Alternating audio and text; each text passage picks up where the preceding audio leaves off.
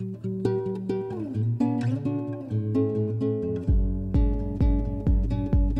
I'm Vlad with GlobMarble, and I'm going to teach you how to make an expensive and unique looking countertop with nothing but melamine and GlobMarble's epoxy. You could put our epoxy on anything like already existing tables, a video you can find right here, or you can put our floor epoxy on your floors right here. All materials I'm using are going to be in the links in the description below. I already cut my pieces of melamine, and for the sake of demonstration, I'm only doing a miniature countertop. This works with any size countertops. Now we're going to sand down the corners because epoxy works a lot better with rounded edges.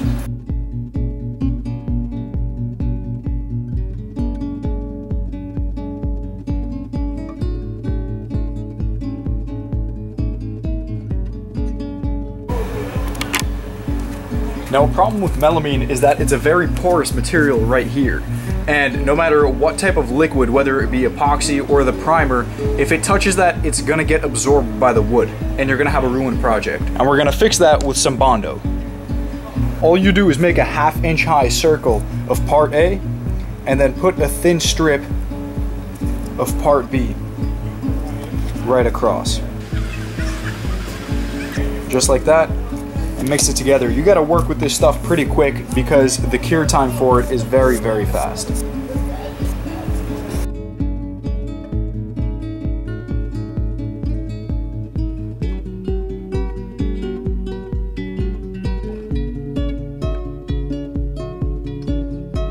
Now, it didn't take long for this batch to become completely unworkable, so while you're mixing it, don't mix too much. It's always easier to go back and add some more later.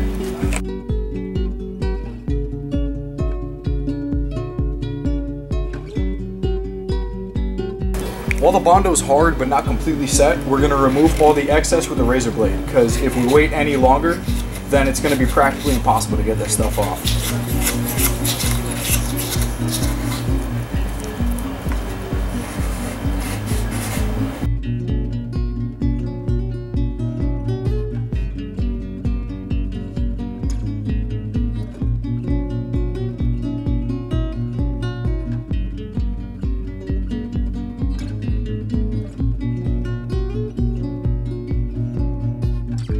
And then to finish it off, we're just going to hand sand the entire edge.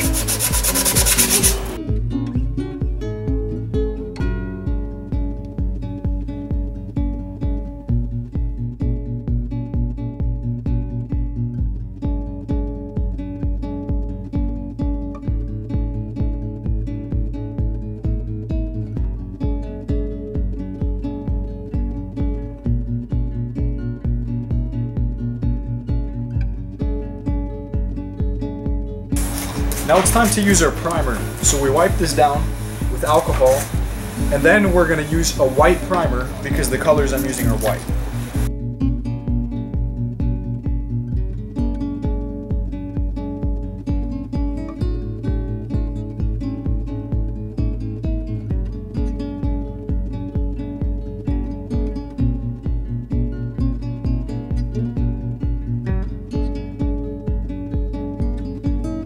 Now that our primer cured, we're going to sand it a little bit, but don't sand too hard, especially around the edges, because you might sand off the primer.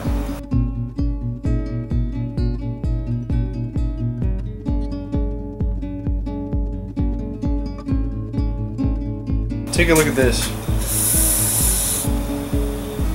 That's all going to be in your epoxy if we don't clean it off. And the easiest way to do it is either with a vacuum cleaner or with an air gun.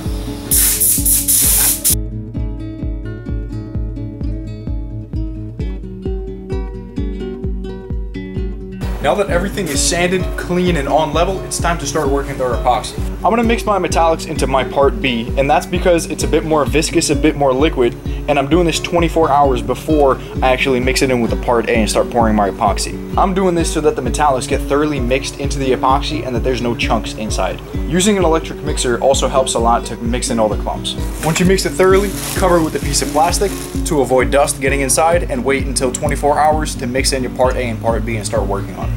We're gonna mix 2 parts A to 1 part B and mix it thoroughly, scraping the edges, making sure that everything is mixed in.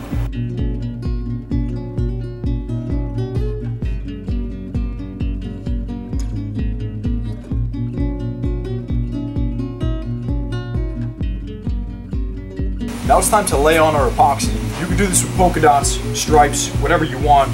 Each one is going to give you a different pattern at the end.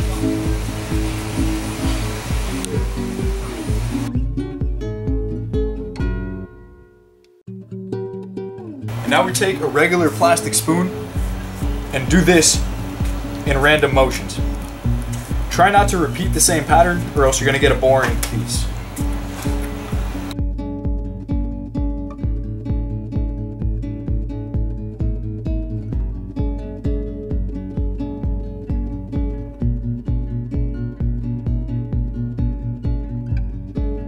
We're going to torch our surface with a butane torch to get rid of any bubbles. We're going to do this like 3 times.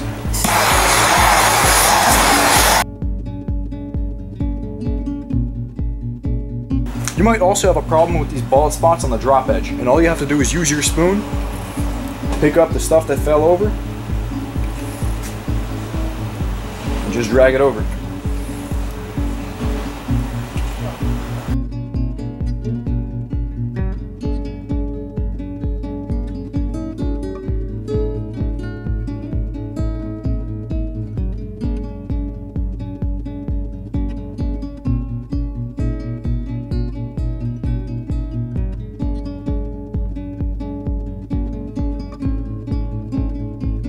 So here's our finished product.